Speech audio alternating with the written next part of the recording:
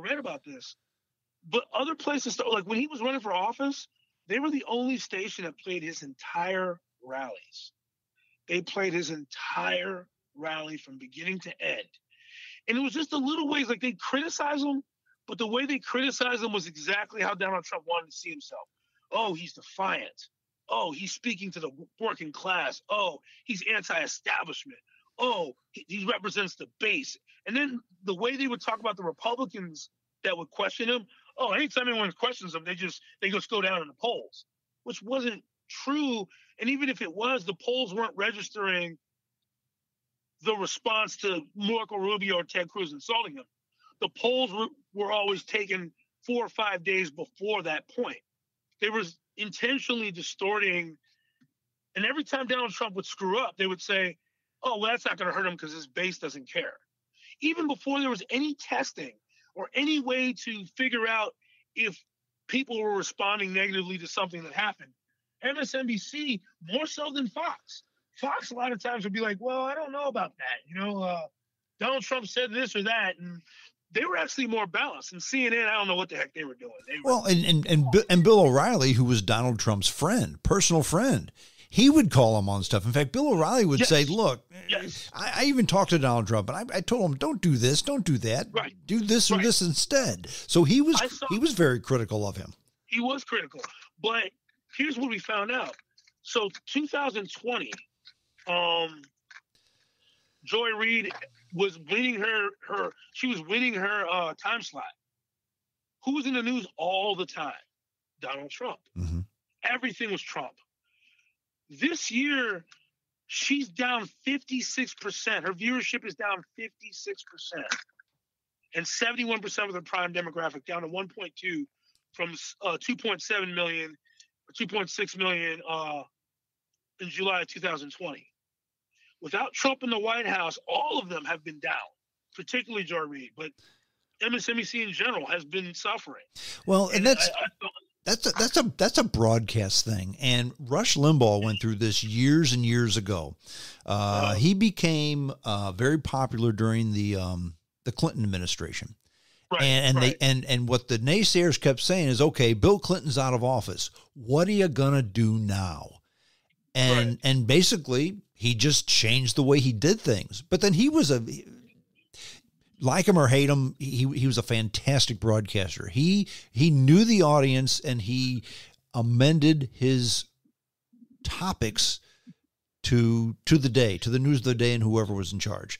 I mean, but he was a radio broadcaster, and he was a brilliant radio broadcaster, mm-hmm. which is different, and it's a whole different animal than what is going on in the cable news networks. Oh, true. They're connected, but it's a different whole concept of what you're trying to do and how you're trying to project or whatever, the marketing, the advertising, all that's a different, foundation. But, the thing about it is, and you could go into, I actually did a whole report on what I found out about and what I noticed about how they were handling that. They didn't do Hillary Clinton any service on that show. And Hillary Clinton ran a lousy campaign. But the point is that show is on to appeal to a certain group of people. So they get on there and they're talking about black people, this, black people. But I don't know any black people that watch that show. That's funny. You know what I'm saying? And the black folks who do watch it, like I talked to my mom and a few other people, baby boomer black folks I know, and they're like so tired of Joy Reid. Yeah. It's like, dude, shut up. Stop calling everyone a racist. You're making things worse for us. Mm. I hear them say that. These are upper middle class people who worked in their careers. They retired. They vote moderate Democrat, and they watch Joy Reid and they're like, what the hell are you talking about? What you're saying has nothing to do with most black folks. You're talking about those people who are in these organizations, or some of the people down here in South City who define themselves as like the real ardent warriors of anti-racism, who follow all those anti-racist academic rules and dogmas. But that doesn't represent all black people or even most black folks. And people, like you said, I think people, Dave Chappelle particularly, I think is a serious threat to this cancel regime. I think there's no doubt that he's he's kind of gotten to them. Oh, I think you're right. And I think cancer culture, it's almost like if you've been canceled, that's kind of like a gold star now. Because if anybody gets canceled, they think, wait a minute, let's look a little bit more closely at this person. Because everybody knows that most people that get canceled are not cancelable. I mean, you shouldn't cancel anybody. I mean, to me, and I mentioned this earlier in the broadcast. Unless they physically do something or say something horrendously violent or whatever. Well, there's certain people who are like, you got to get out. Sure, but yeah, right. As far as, like, J.K. Rowling was not allowed to be part of the Harry Potter reunion. Right. And she invented Harry Potter. Let's put that in perspective for a second. They canceled the woman who created Harry Potter from Harry Potter. Yeah. Yeah. That's just ridiculous. For saying that she thinks there's a difference between women and trans women, which there is. There absolutely is. So I still don't understand what she's in trouble for. And by the way, we just got canceled by some there for agreeing with that, just so you know. Oh, I know. Oh, yeah. But like I said, I've already been fired from South City and fired from all the good, wonderful, whatever, social justice, whatever, you know? Mm-hmm. And you know what? If you're not in trouble with that stuff, then that makes me honestly more suspicious. Sure. Because the people I see who are going off on Dave Chappelle for the trans thing, there's a woman I know, and we went to a movie once, and she made a black joke at a predominantly black movie theater, something about black people being late, like black people being late all the time. And me and the black person who was at the taking ticket thing, we laughed. You know, This is a white woman.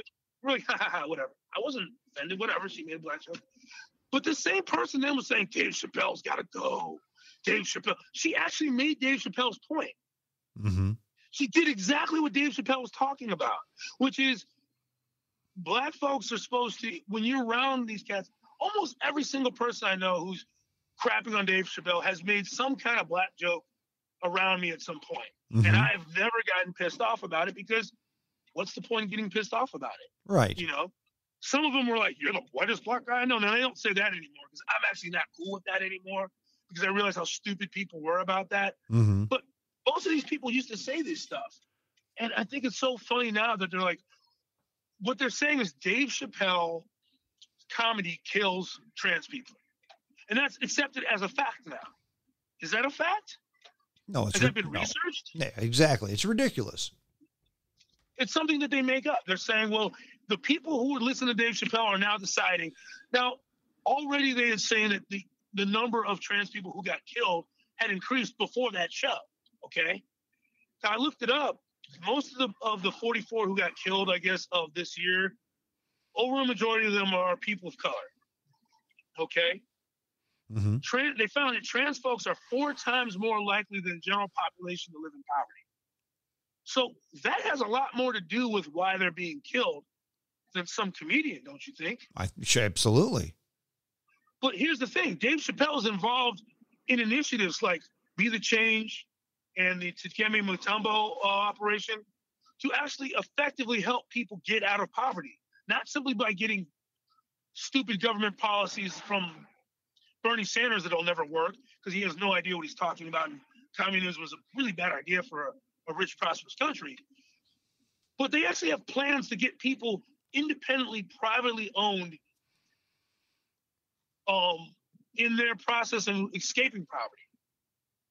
He's actually doing that. So while people are slamming on Dave Chappelle for saying something in his comedy skit, he and Kevin Hart and all these other black guys who all of a sudden now they want to slam on because they have the wrong perspective, Ice Cube, whatever, mm-hmm. They're all doing things to actually help the problem that's partially at the root to why trans people or anyone is getting murdered. Mm-hmm. But they don't care about that because they don't actually care about fixing the problem. They care about controlling people. Yeah, Dave Chappelle is not controllable, so they need to do something to attack him. And you mentioned the poverty perspective, and that is anything. In fact, if you look at any reason, almost every time, why did so and so do this? And if you follow the money, you find out why. And if you take, if your statistic about trans people living in poverty more times than not, if they have some money does a lot of things to let you do a lot of things. It lets you live where you want, not where you must.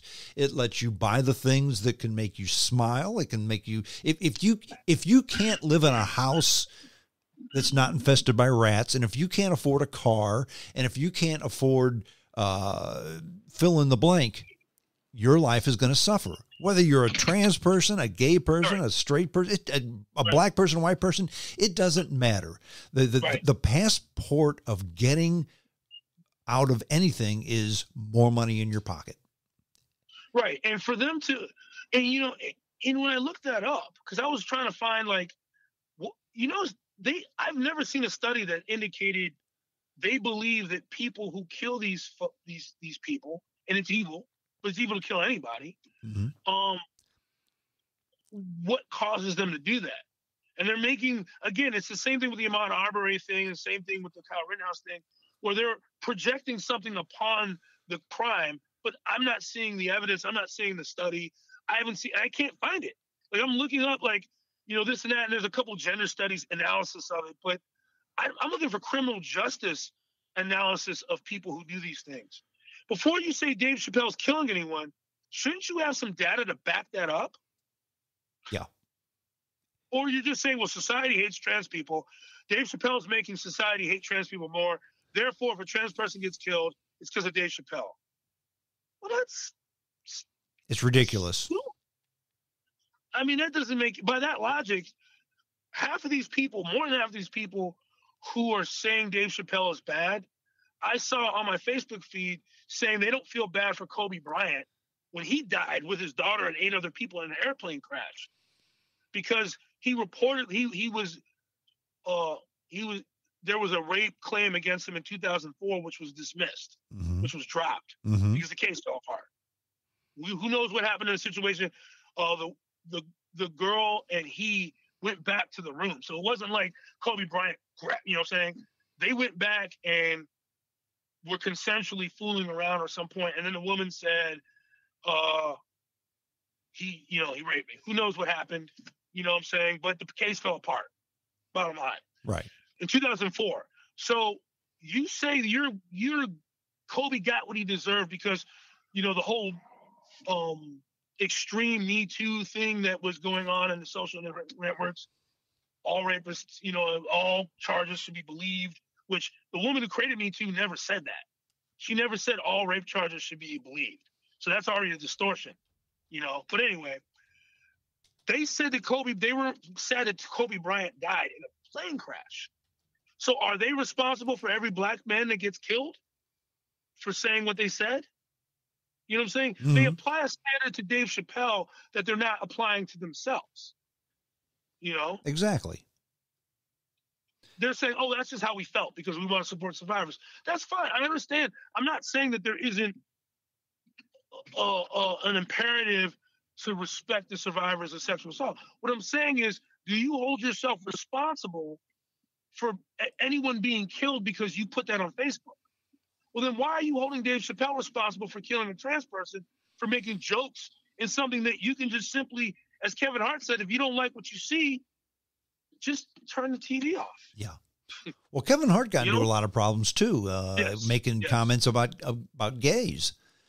And it again, was like some But it was something about his son, and his son was doing something, and he didn't want he said, hey, I don't want my son to do that. That's gay. And he brought his own kid. He brought his own kid into it, which was being very personal. But he was doing it from a humorous standpoint.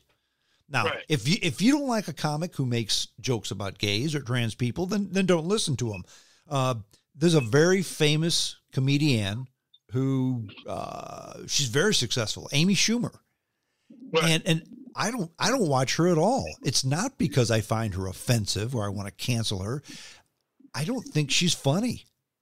Yeah, I don't think she's funny either. No, and so I don't watch her. Now I couldn't tell you much about her humor because the few times I've tried to watch her humor, it fell flat. She makes fun of how big she is. She makes fun of how horny she is and how horrible men are. Yeah, yeah, and to me, it's just it's not very funny.